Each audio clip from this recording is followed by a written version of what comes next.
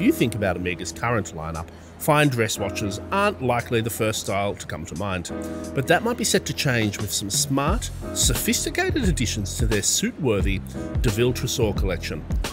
First seeing the light of day in 2014, these slender hand winders enjoyed some early time in the sun, but they've been pretty quiet since.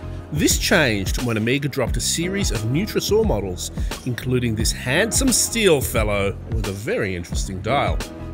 Now this is the first time we've seen a steel Tresor, and it definitely gives the watch a more everyday feel, without dressing it down too much. The case itself is on the larger size for a dress piece at 40mm across, and fairly slender at 10.6mm.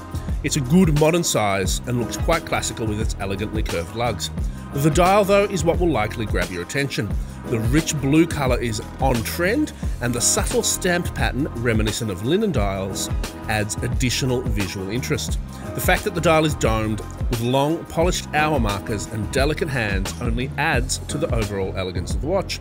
On the back we get an unobstructed view of the Master Coaxial Cal 8910 with a silicon balance, 72 hours of power reserve from 2 barrels, magnetic resistance up to 15,000 Gauss, and, it must be said, some quite nice striped finishing.